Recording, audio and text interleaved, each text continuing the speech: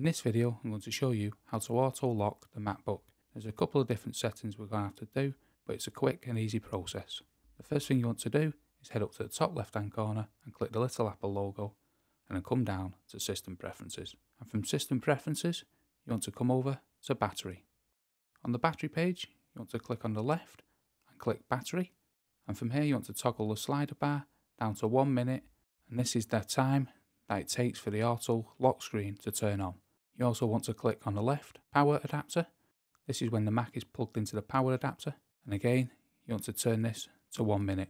You want to click on the back button to go to the main system preferences. Then you want to come down to security and privacy.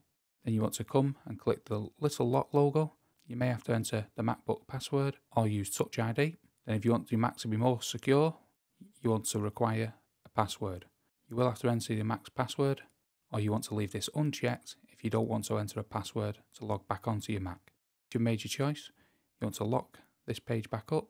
You have now turned on Auto Lock on the MacBook. I hope that video was helpful, and if it was, please hit the like button below and check out this next quick Mac tip, and thank you for watching.